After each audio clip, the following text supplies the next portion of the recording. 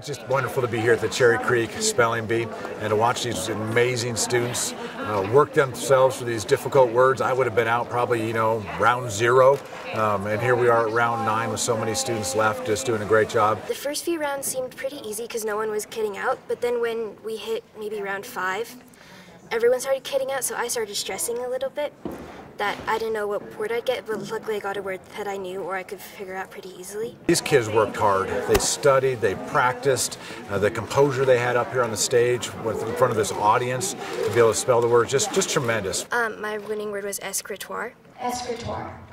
E-S-C-R-I-T-O-I-R-E.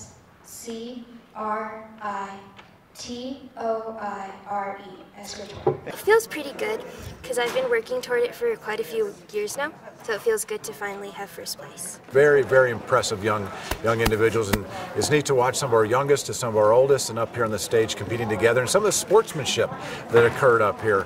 Watching a couple of the kids high five their competitors when they spelled a word right. It was just really neat.